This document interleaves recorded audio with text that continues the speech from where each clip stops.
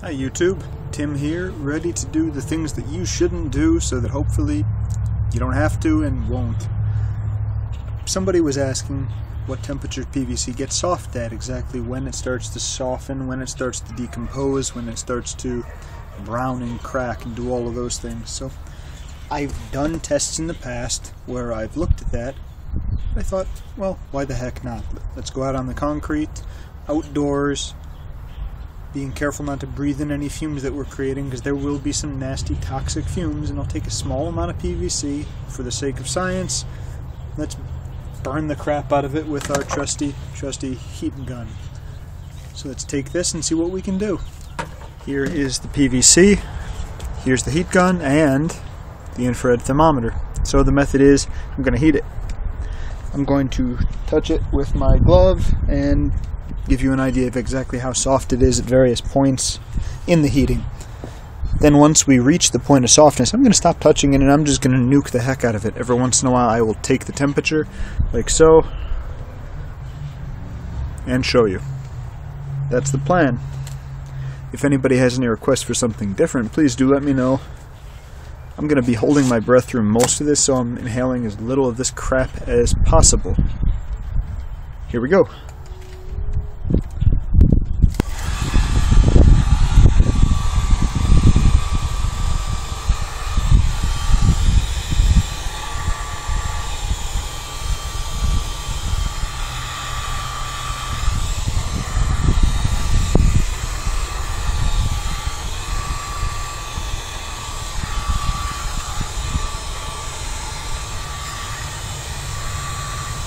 It's reading 126 and still rock hard.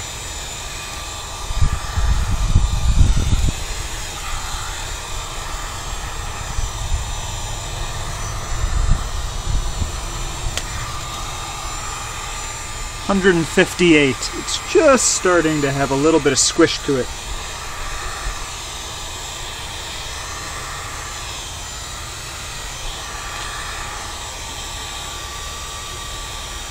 $185.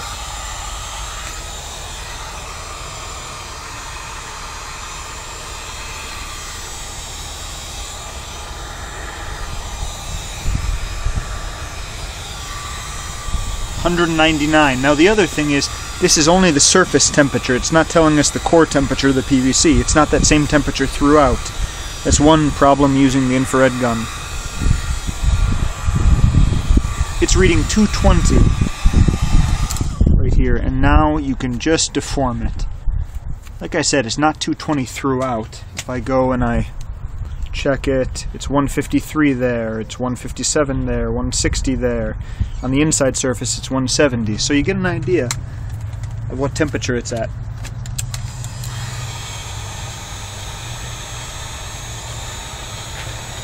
So again, when it's about 170, 180, that's when it's pretty soft and starts to get pretty pliable throughout. We do have a little bit of a breeze today, so that's probably not helping things.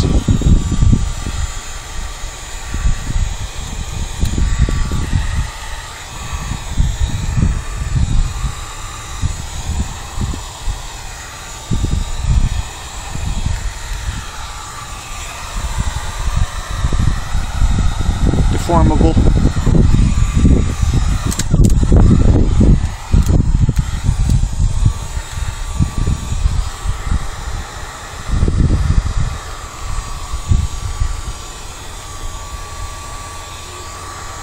It's starting to brown near the top.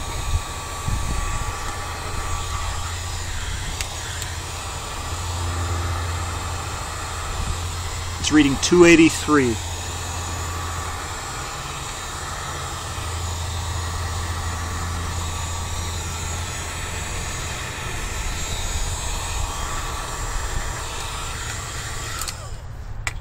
Surface temperature reads 272 right now, and it's totally soft. This is how you want it to be when you're making a bow. Interior temperatures are about 180. Let's destroy this thing.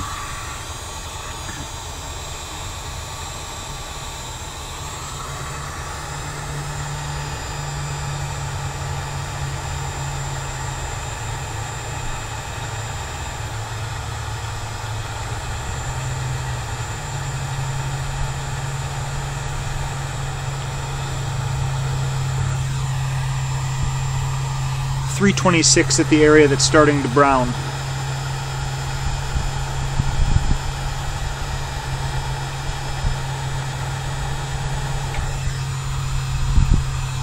.372 at the area that's starting to brown.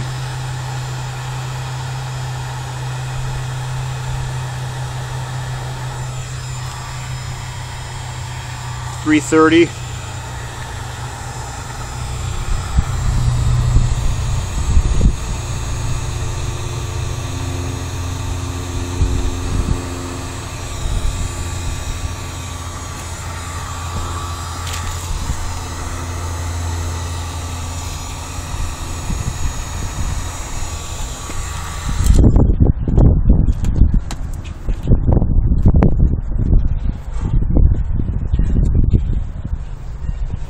Well, I don't feel comfortable taking it too much farther because it's already bloody destroyed. The thing is just gone.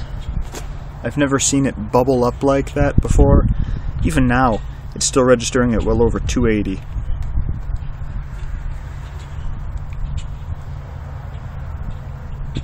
That stuff is hot. So, I think that pretty much tells you up until about 230, you're going to achieve plasticity. Above 230, you're going to start cooking it. By 250, 260, it's going to be boiling. And the other thing to remember is the surface is always going to be way hotter than the core. If you just start to get this nutty brown, a very light brown, stop immediately. You can usually just rub that off, sand it off, and it'll be fine. But at this point, that's going to be baked almost all the way through. Something like this, and that's unusable. It will fail there. I think Nick showed in one of his videos how it cracks. So, hope this has been fun and educational.